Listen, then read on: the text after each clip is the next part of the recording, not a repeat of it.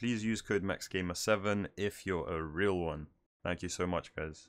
Yo, what's good, guys? Today I'm going to show you how to change your meshes in Fortnite. And without further ado, let's just go into the top right hand corner, click the gear icon, come all the way down, and here you will have your graphics quality tab. To get to this point, you need to make sure that your rendering mode is the one you want, which is performance for me, and I think that's the only way to adjust meshes. But as you can see, you can choose from low to high.